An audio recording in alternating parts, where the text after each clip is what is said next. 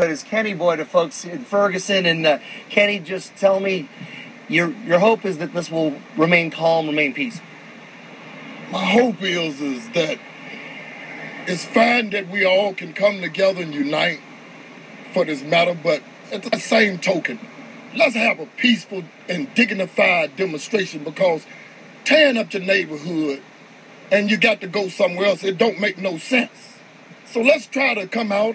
Whoever coming out for the event, let's have a peaceful march.